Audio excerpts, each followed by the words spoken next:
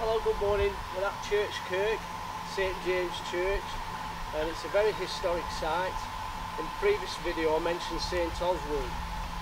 The reason why this area has a church and is called Oswestry is because Oswald came through here and had a camp, a wooden church. The area is named after him. It's called Oswald Twistle.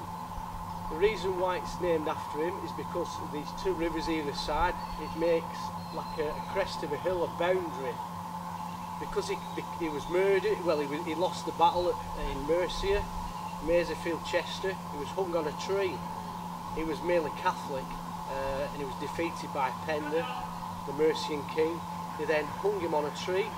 The place was then named Oswestry because he was chopped up and hung on a tree.